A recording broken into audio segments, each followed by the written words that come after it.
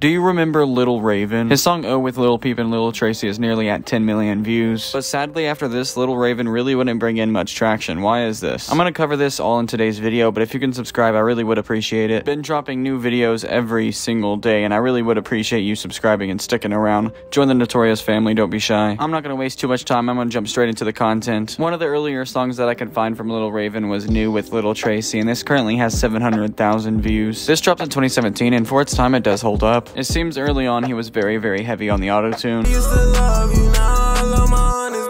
And throughout time, he definitely evolves, and it is very obvious. And in 2018, he would have a song on Elevator, which is a pretty big W. And he would drop Conceited, one of my favorite tracks by him around this time. This is whenever he dropped O with Lil Peep and Lil Tracy. And since then, he hasn't really been able to rack in the same amount of views. Why is this? He ended up taking over a year to drop more music videos. These would struggle to get 100,000 plays, and it was clear he didn't take advantage of his time. If he went in harder and he capitalized on the opportunity, he could easily still be getting hundreds of thousands of plays because his music is very unique and different than anyone else's. Songs like Knock Knock and All White Funeral shows how talented he really is. I know why they mad. Yeah.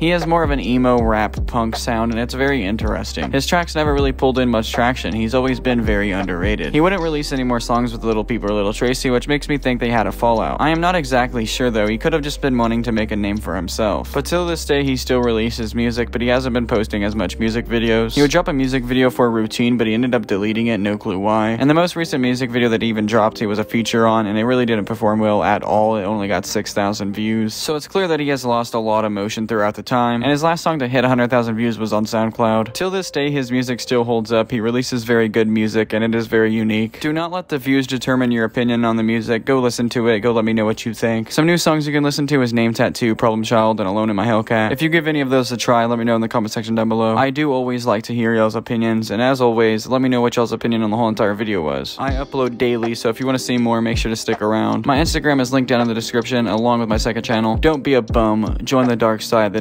notorious side. Subscribe for more and like the video. With all that being said, y'all stay safe, stay notorious, and peace out.